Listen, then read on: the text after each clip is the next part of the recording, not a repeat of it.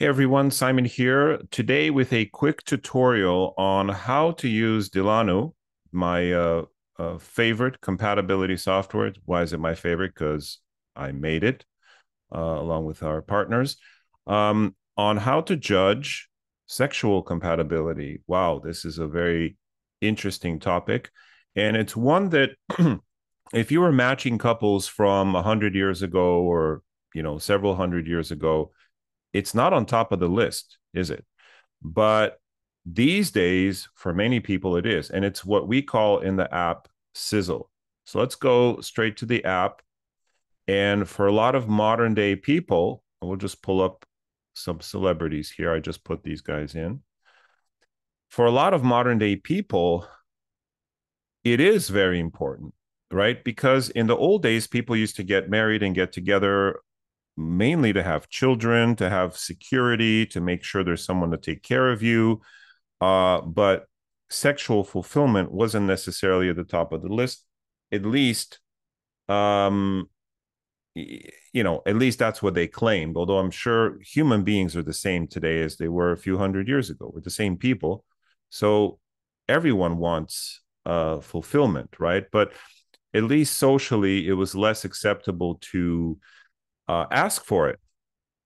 So in Delano, we look at the totality of the relationship experience. We look at everything from the lens of what I call the modern methods, from the lens of the ancient methods, and distilling all of the data between the two charts, we can also create this beautiful brew, which is a measure of the sexual compatibility, what we call Sizzle. Now, you'll see that there is a total average score, and there are two components here.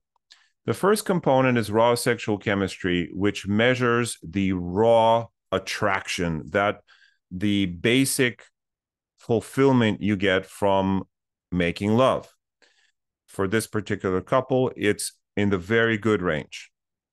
Okay, so this is a very nice score to have. The extra juice measures how that stands up in the long term, meaning, okay, you got together, it was mind blowing, it was amazing. Then 6 months from now, 3 years from now, 5 years from now, is it still mind blowing and amazing? That's what the extra juice measures, right? So we try to get a picture of relationships from the total from as global a perspective as possible, meaning the beginning of the relationship, the middle, and so forth. The only thing that we can't really or at least we can, but we don't measure in the Sizzle is it better for one person or for another? So this is the average of the two experiences. So if one person absolutely loves the sex life and the other person absolutely hates it, what you'll get is an average score. Okay, because it's going to average the two. So our app as yet doesn't have the nuance to tell you, yeah, person A will love it, person B will hate it. I can, like, if I look at two charts, I can tell that usually, but it's fairly complex to program. So that's in a future version.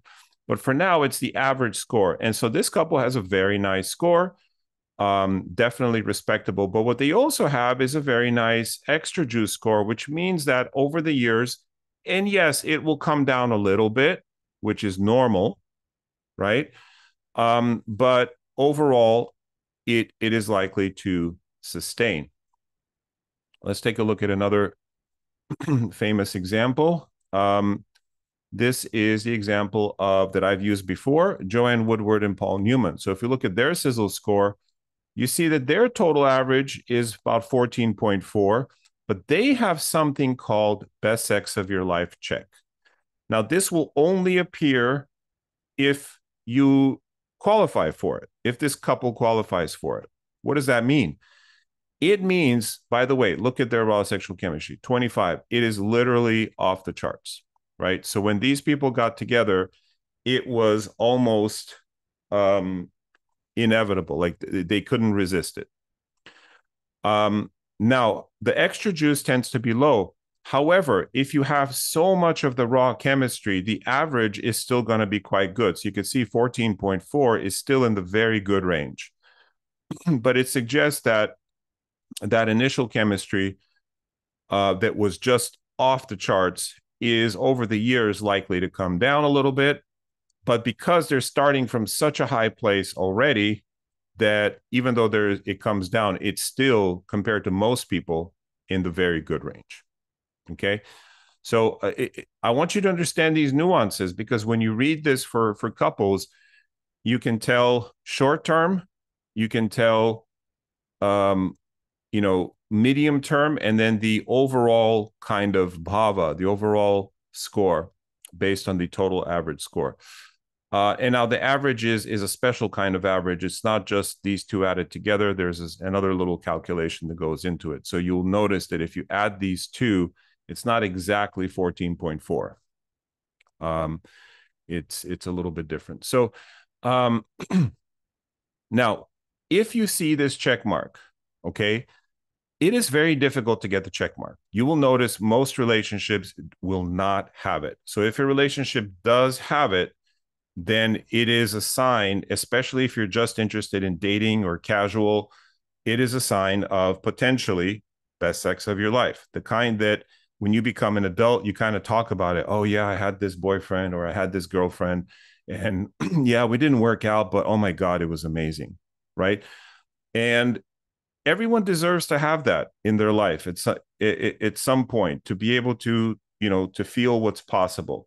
And of course, it's not everything, but it does factor into relationships. So just having this doesn't mean your relationship is going to work out or anything like that. This is just for sexuality. But of course, as we know, this couple has 5 stars all across the board, pretty much, which is extremely rare, right? Extremely rare. So you got yes here. Everything is basically off the charts. This is very rare. So if you see this, you're doing it for yourself. You find someone on a dating app and you put in their info and you see this, go for it. Don't hesitate. By the way, we will be creating our own dating app very soon using these technologies, right? Using these metrics, and to help you and others and your clients and people out there find people that they're actually compatible with, people that you are that you can talk to, it's not going to feel awkward. It's not going to feel weird. And by the way, texting is not talking, right? A lot of people get to know each other and they start texting and it's cool, it's witty, ah ha ha, you're so funny. And then they get together and it's like, oh, okay. So where do you work? Uh-huh. Uh-huh. Oh, interesting. Okay. Right? There's no connection. Texting, talking via phone, even over Zoom, does not translate into chemistry. You can only tell chemistry in 2 ways: actually meeting a person or looking at the charts. And this is what we've tried to do. So by looking at the 2 charts, you can predetermine whether or not you're going to have chemistry with someone to a pretty good extent. Now, here is another example of a Sizzle chart. This is Angelina Jolie and Brad Pitt. Now, of course, you may say, why do we use celebrities? Well, because they are well known and they put themselves in the public eye, obviously. I would never use private clients unless we had their permission, and even then, we would blur out their names. But here is another example of a famous couple that starts off very strongly in the very good range, right? 12.1. But then you see that over time, it actually deteriorates, and probably fairly quickly, because there's no extra juice. And so their total average score then is in the low range, believe it or not. So while their relationship may have started with high sexual energy, right? It's in the very good range. Over time, and I would say fairly quickly, it would not turn out so well. So Again, this isn't everything, but this is a good first analysis of a relationship. So there you go. Stay tuned for more tutorials. And if you would like a tour of Dilanu or a tutorial or a session with a certified trained Dilanu expert, we just finished our specialty training. You can check out the links below to certified Dilanu trainers, teachers, and consultants, and feel free to contact them for a reading so you could see how to unlock the full power of the software and analyze any couple for any kind of relationship, even friendship, love, business, mother, daughter, father, son, etc. All right. Thank you, guys. That's it for today. And next time, we'll look at another aspect of Dilanu. All the best.